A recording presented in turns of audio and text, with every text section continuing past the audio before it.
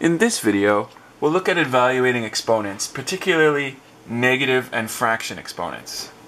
I have 5 examples, some harder than others. Let's start with an easy one. Question 1 is just 4 to the power of negative 4. So here's the rule. When you have a negative exponent, it means this simple phrase. Put me under the line, change my exponent sign. So let's take this whole thing, put me under the line. I took this and I put it under the line and changed my exponent sign. That's it. I'm going to say it again. A negative exponent means put me under the fraction line, change my exponent sign. And let's not leave it like that. We can do 4 to the power of 4 on our calculator or in our heads. I'm betting 256. So 1 over 4 to the power of 4 is just 1 over 256. We're done. That's how to do a negative exponent. What about a fractional exponent? When you have an exponent that's a fraction, the top number is the power, the bottom number is the root. So we're going to do 4 to the power of 3 all to the root of 2. In this case, the root is 2 is square root. You could put a 2 here, or square root's the one type of root. We can leave the square out. So 4 to the power of 3 because the top was a 3, and to the root of 2 or square root because the bottom was 2. And we get the square root of what's 4 cubed?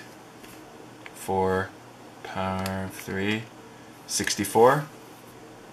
What's the square root of 64? You can do that in your head or do it on your calculator. The square root of 64 is 8. Another one done. What happens when you combine a negative and a fraction exponent and you have a negative fraction? Which should you do first? The answer? Do the negative part first. What do you do for a negative exponent? Put me under the line and change my exponent sign. Notice the fraction stays 3 over 2, but it's positive now. I'm going to erase that. I had a hard time drawing the 3 there. Let's see if I can get it right this time. 3 over 2. Now the exponent on the bottom is positive. We dealt with the negative exponent. Now let's deal with this fractional exponent. The fractional exponent means the top number is the power, 4/3. The bottom number is the root. And by the way, you can do either one first. That is, they had to do the negative exponent first, but when it comes to the fraction exponent, the last time I did 4 to the power of 3 square rooted, you could also do the square root part first. This 2 on the bottom means square root, so take the square root of 4 and then take the square root of 4 to the power of 3. In other words, it's your choice. When you see a fraction exponent, do you want to do power of 3 then square root, or square root then power of 3? You'll get the same answer. Watch. What's the square root of 4? That's easy, 2. And what's 2 to the power of 3? 2 to the power of 3 is 2 times 2 times 2, that's 8. Hey, you say, I didn't get the same answer. Yeah, but that's because this exponent was negative. So it was the same as the last question, but put me under the line. Alright, let's move on to this one. This one has negative and positive and fraction exponents, but they're all to each other. And before you even worry about negative exponents or fractional exponents, there's a little fraction missing there. And before you even worry about that, remember your rule of if you have an exponent, on an exponent, you multiply exponents. I'm going to leave the base 16. I've got this exponent negative half times 2. What's negative a half times 2? That's the same as negative a half times 2 over 1.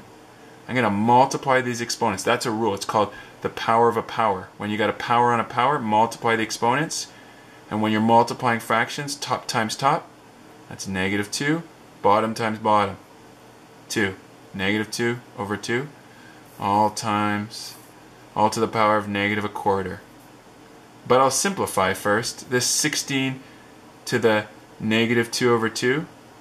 Oh, I can actually leave it as a fraction. I was going to make this negative 1, but I'm going to just multiply again. Again, I got exponent on exponent. I'm going to do top times top. I've got a power on a power, so top times top is 2.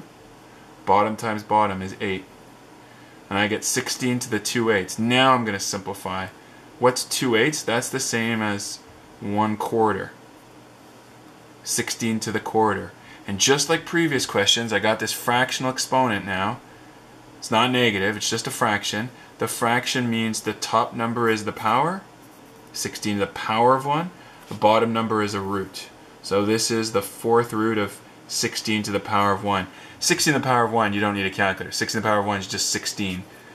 So I need to take the fourth root of 16. Here's how on the calculator. I'm going to do 4, shift my exponent button. Some calculators it works differently. You got to do the exponent button shift. If you're not sure, I can check your calculator. But on my calculator, 4, shift the exponent button, and I get fourth root of 16 equals 2. And so the answer here is 2. And I got one more question to do. This question, I got to figure out 11 to the negative 3/4 times 11 to the 5/8 divided by 11 to the 3/2. Well, in other question, in fact, in previous question, we were doing power on a power. This is an exponent to an exponent. That's not the case here. We're multiplying the bases. And the rule is when you multiply the base, add the exponents. I have a video on that if you haven't watched it.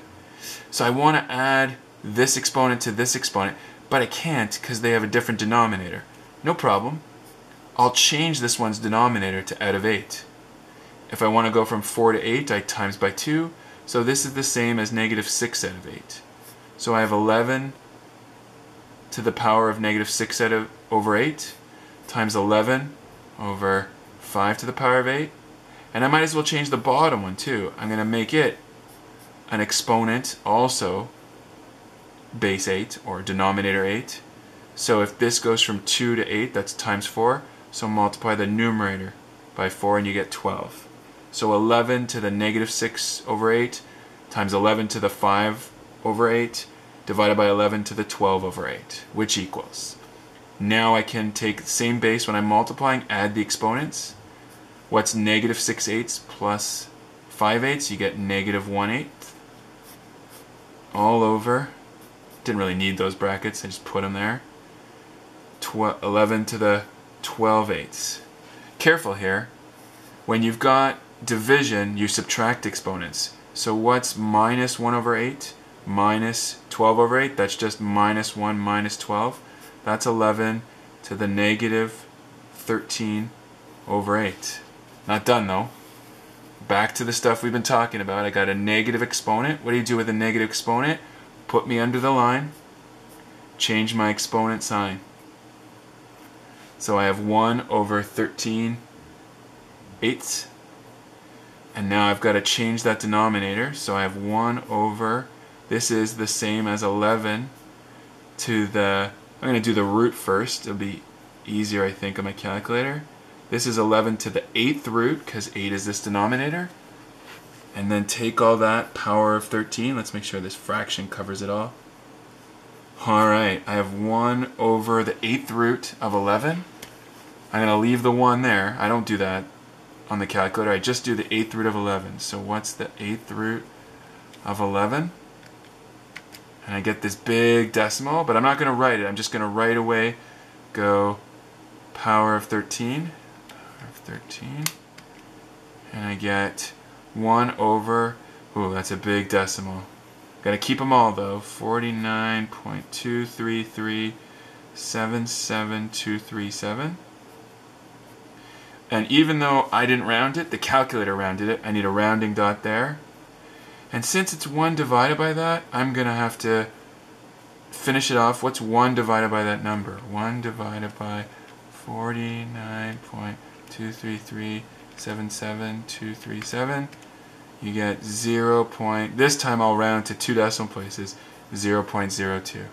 Got my answer. And what I've done is evaluated exponents that were both negatives and fractions.